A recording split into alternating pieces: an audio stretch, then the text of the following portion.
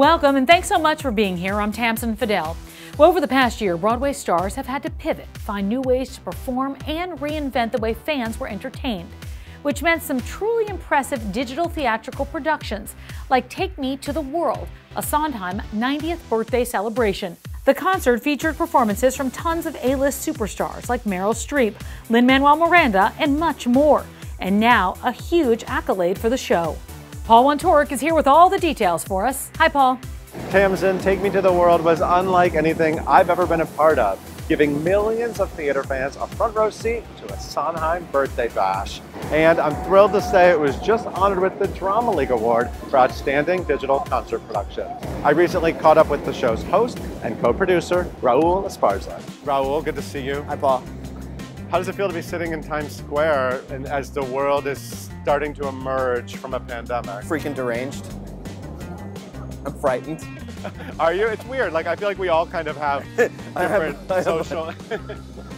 Do you find you have like social anxiety? Not social anxiety, social awkwardness. A bunch of us made the Waves in Quarantine project, and none of us had met in the course of the year. So last Friday we went to the Empire Hotel to have drinks, and it was like we were new. It was our first day on Earth. I think everybody's gonna go through that this year, and what's safe and what isn't. I feel like New York is finally stuttering back to life. Yeah. But there was always a little bit more life here even than everywhere else I had visited. Do you feel like you're coming out of all of this with any sort of different attitude or renewed energy, or? I'll tell you one of the things that I think. You know, after we made Take Me to the World, I don't feel like asking for permission for stuff anymore. So maybe that's a little arrogant, but it's definitely, there has been a sense over the course of the year of like, you know what? If we can, as they say in Rocky Horror, dream it, be it. And then bang, crash, the lightning flashed. Oh, well, that's another story, never mind. Anyway, at last the big day came. I made my claim. Oh, don't take away the baby. They shrieked and screeched, but I did. And I hit her where she'll never be reached. You and I spent a lot of time talking, and I was so honored that you reached out to me and we made this concert. This idea that we couldn't let Stephen Sondheim's 90th birthday pass because we're in a pandemic. We had to figure something out. Yeah, it seemed imperative that we celebrate Steve's 90th. Steve Sondheim, to me, is our greatest musical theater artist, certainly at the second half of the 20th century, but he comes from that world that preceded him. He learned from the best and then built on that, and there's a new world now that builds on him. And it's a long line of continuity. He represents that for me. I feel, in retrospect, like it was several weeks of the most extraordinary, like pure cast album joy, blowing up with gratitude experience that I have had in a long time. When you talk about a Broadway community, man, people showed up. You do realize that you're a fantastic actor and you've done a lot of amazing things, but this will always now also be attached to you. I'm amazed by that. Aren't you? The sense of that something that we dreamt up at home could have had any kind of international impact, which is the other thing that I think is extraordinary about the pandemic.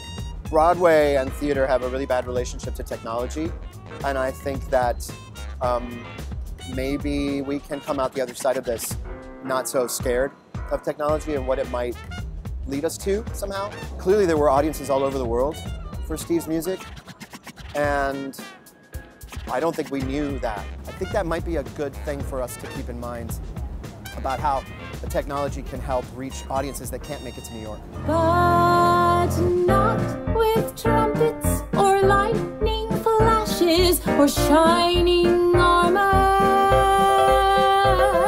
He may be daring, he may be dashing, or maybe he's a farmer. I know that after Take Me to the World happened, you then got to actually hear what Mr. Sondheim thought of it. What was it like talking to him about it, and what did that mean to you? Oh man, yeah. He called the next day and was grateful and thankful, and also just like uproariously entertained by the stories of putting it together. I wept for joy.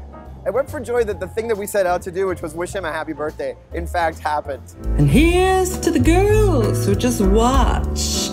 Aren't they the best?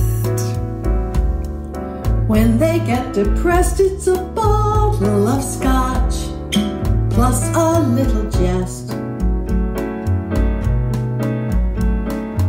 Can you say anything about creating The Ladies Who Lunch? Yeah, I mean, that was surreal. They were so game and so willing to play with it. I asked Meryl to do it. She said yes, and she was going to do a song from Into the Woods that had been cut. And then she was like, it's kind of dour, but whatever.